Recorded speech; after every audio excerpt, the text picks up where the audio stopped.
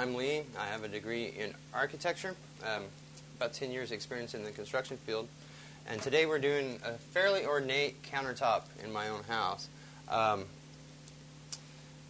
Both of the countertops are using the basic same colors, but it's a different tile type or texture.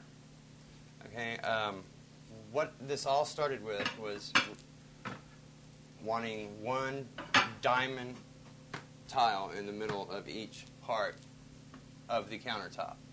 Okay, once you have this one tile centered, I have a 16-inch tile cut out in plexiglass, laid over it, and this little edging around here is going to become your border, which you can see on the counter in the back.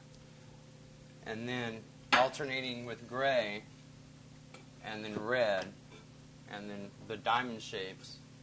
These diamond shapes are going to wrap around this part of the countertop. So we will cut it right there. And this part will go here, and this part will go on here. And then in front of the sink,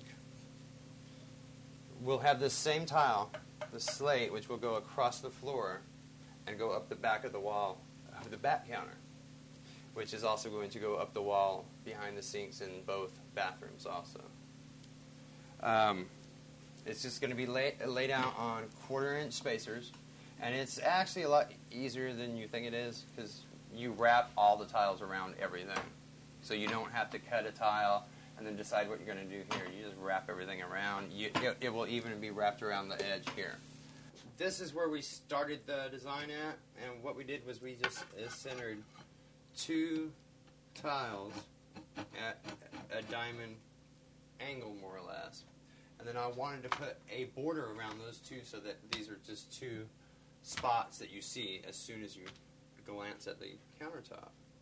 And so we made a 14 by 14 inch cutout of plexiglass that we can lay over this and center everything off of. Everything is off of these 4 sides right here. You work inward and get all your spacing, and then you work outward to get all your spacing.